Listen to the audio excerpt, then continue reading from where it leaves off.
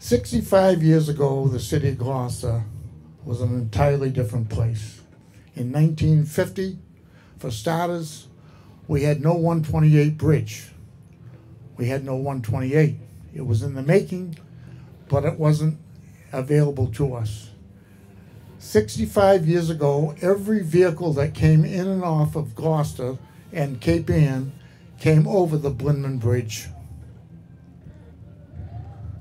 Every bit of heavy freight that came into Gloucester came in via the railroad. And the freight yard was on Railroad Avenue where the Shaw's Market is today. And the freight yard spurs were stretched all the way down to the intersection of Maplewood Avenue and Railroad Avenue at the dummy, just where that garage is and the used car lot. And on those spurs, there were many, many freight cars, flat cars, with diesel engines for the vessels that were being built to increase the fleet in the late 40s and 50s. It was a time like no other, and it was a pivotal year.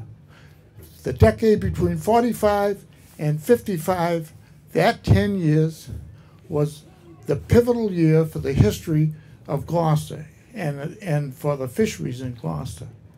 It reached its zenith in 1950, the year I went to Gloucester High School, entered Gloucester High School.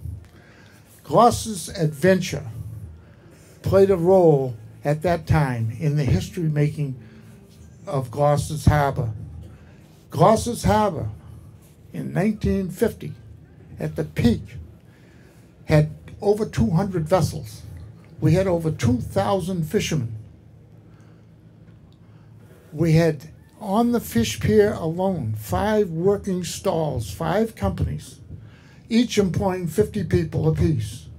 An ice house and a freezer by Bert Morrissey that was employing another 75 people.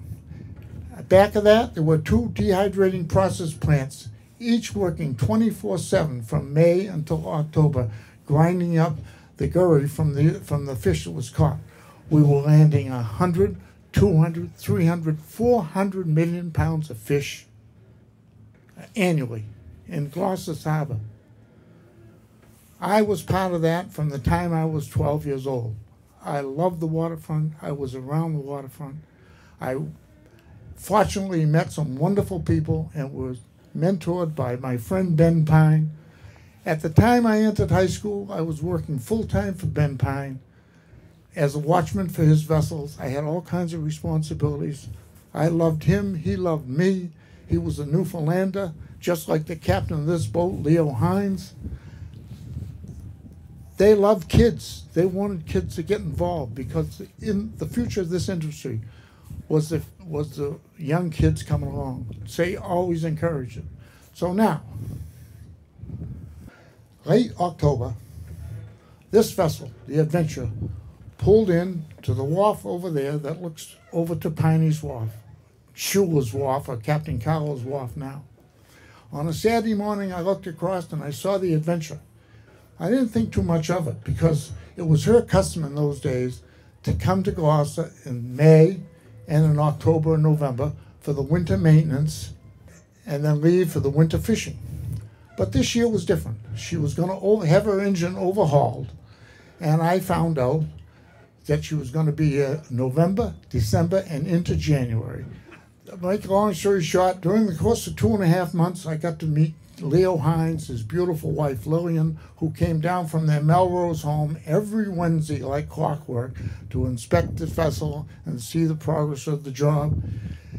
He had a man Friday aboard the boat, as all of these boats did, a boatswain type that took care of the personal gear on the boat, Leo McDonald. And Leo and his wife Rose would come down from their home in Chelsea on the weekends to check to see how the vessel was going. I asked Leo one day, Leo, I'd like to make a trip on the Adventure. I'd like to see how that's being done because it's a vanishing art. All the men are old. I want to go.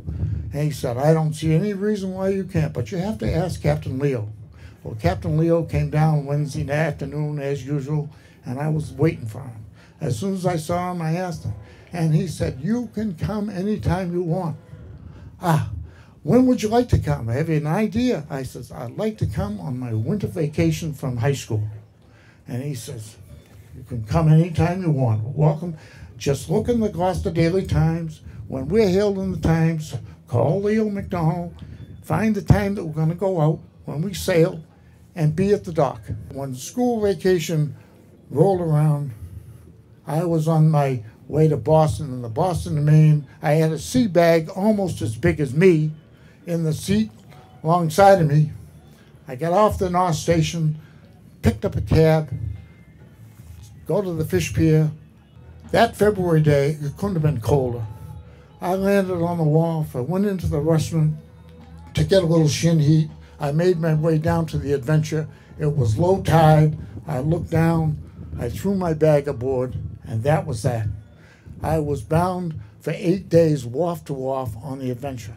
But the 8 days that I spent aboard this vessel in 1951, in the cold February on Browns Bank, feeding 27 men 4 times a day. Figure it, over 100 meals a day we put on the table, over 100. We were fishing the tides at 2:30 in the morning, 8:30 was dinner, 3 o'clock in the afternoon was supper, and 9 o'clock at night was the mug-up. 4 meals. A howling gale.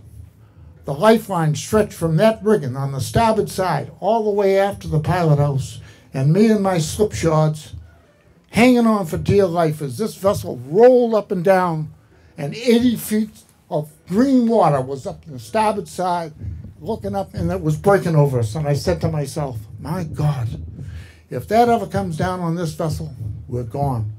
25 old men, over 65 and 70 years old, were asleep in their bunks, totally oblivious to what was going on. I was a kid. I had no bunk. I was making my way to the pilot house.